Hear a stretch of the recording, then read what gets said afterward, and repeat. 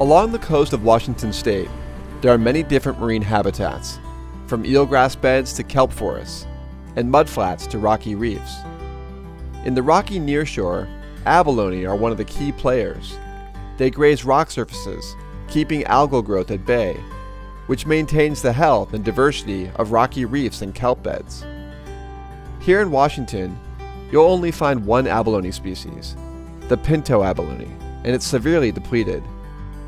The Washington Department of Fish and Wildlife documented a nearly 98% decline over the 25 years leading up to 2017.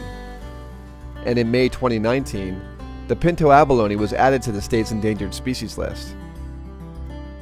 While there was never a commercial abalone fishery, declines were driven by intensive recreational fishing and illegal harvest in the 1980s and 1990s. Now, the few adults that remain in the wild are spread out, making it hard for sperm and eggs to meet.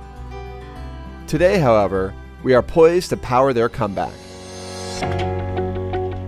Since 2003, Puget Sound Restoration Fund and partners have been collaborating on recovery strategies.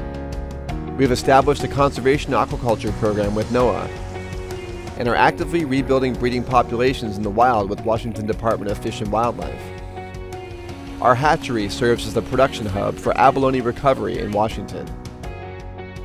Just this year, we produced and outplanted 6,500 abalone at 6 new sites in the San Juan Islands.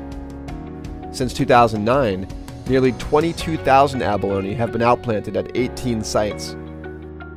We have a real chance to rebuild this iconic species.